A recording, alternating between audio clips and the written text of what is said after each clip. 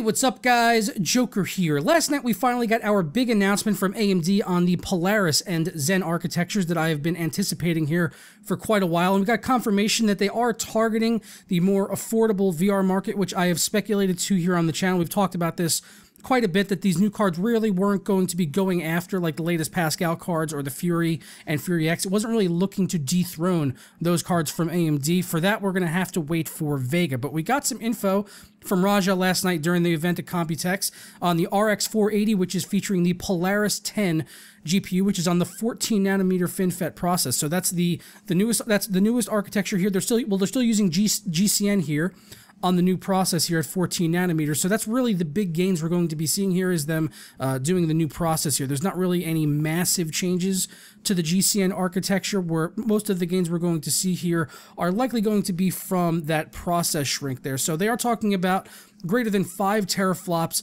of compute performance, which, if you're keeping math, is more than a 980 or 970, but it doesn't take down like the Fury and Fury X cards. Like I said, we're still going to have to wait for Vega for that, but this is coming in at $199, so I still think this card is going to be insanely competitive, and I cannot wait to see what kind of performance we can actually pull out of this card once we have the full specs as well. We still don't know things like, you know, the core clock, the ROPS on this, the TMUs. We still don't know that information. We do know that it has a 256 gigabyte per second memory bandwidth, which is effectively the same as a GTX 1070, so we'll see how much that's able to help the RX 480 and things like VR performance, which is one of the big things they are tackling here with this card. Is they're, you know, really going after power efficiency, you know, performance per watt, and also trying to have a affordable GPU for VR. And I think that's a really interesting place for them to be going at with this card, and I think it's a smart place for them to be going at. They're not trying to go head-to-head with NVIDIA's, you know, latest Pascal cards,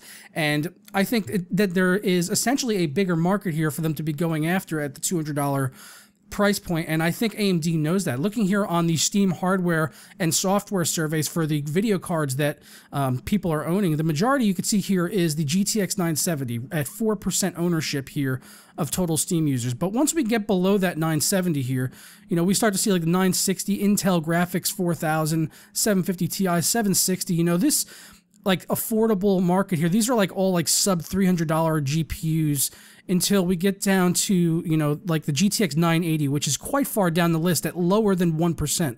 So from here all the way up to the 960, you know, these are like sub $300 GPUs, and each at a minimum of 1% of the market with a maximum of 2.31% here. So this gigantic chunk right here of Steam users makes up for about 30% of the user base on Steam, which are running graphics cards at under $300. So I think AMD knows that, and that's the type of group that they're actually targeting here with this card, which is incredibly smart for them to be going after that, than rather competing with something like, you know, like a Titan X or something like that, which, if you try to search on this list, by the way, spoiler alert, there isn't a single Titan on the list of the most owned GPUs on Steam. Like, it's such a small microcosm of people that are actually running ridiculous cards like that, and, you know, the GTX 1080 that I just bought. So I think AMD knows this, and that's the market they're going after. Very smart by them, in my personal opinion. Now, we did also get a tease for the new AMD Zen chip, and we got to see an early engineering sample. Unfortunately, we didn't get much more than that, except we do know that it's going to be 8 cores and 16 threads, and it's going to be on the AM4 architecture, which we already knew, and they are targeting at least a 40% IPC gain. So that's instructions per clock. They're targeting at least a 40% gain there, which would be massive, especially if they can keep this thing competitive at, like, you know, like around $300 or less. An 8-core CPU for around that price would be absolutely insane, and I really hope that AMD can do that here with this Summit Ridge architecture. I mean, I literally just got the i7 6800K, but if Zen was here today, I would definitely go out and pick up Zen. But, you know, for now, I'm going to be doing a new build with the new Broadwell E architecture, so that should be fun. But I'm still excited for Zen to come out. I cannot wait for this to come out and do, you know, like a build like maybe with like 2 480s in it and a Zen GPU. You know, they were saying yesterday when they did this announcement that 2 480s combined, which, if you're doing the math, at $199 each would be about $400.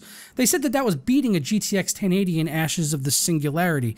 There was some, you know, just discrepancies there, though, with the benchmark they were running, pointed out by WCCF Tech, that if you look here at the comparison, it looks like the graphics on the GTX 1080 version were running at a little bit higher detail compared to the RX 480. You can see some more terrain detail and deformations there running on the NVIDIA card. So I don't know if AMD was running at a lower spec to make it look like their cards were performing better.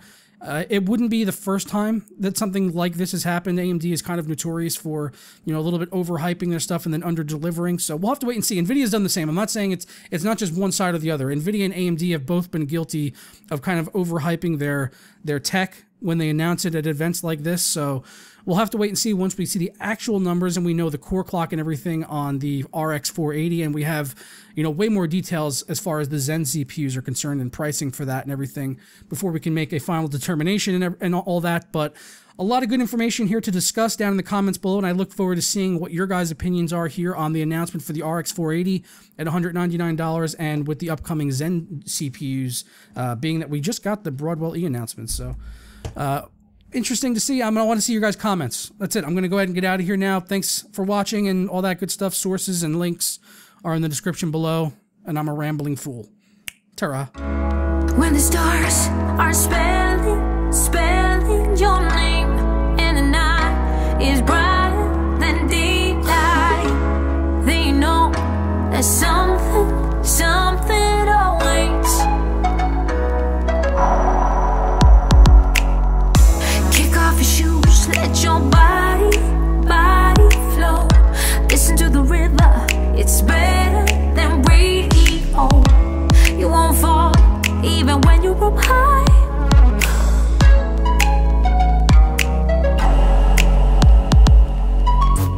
Growing up can be so hard.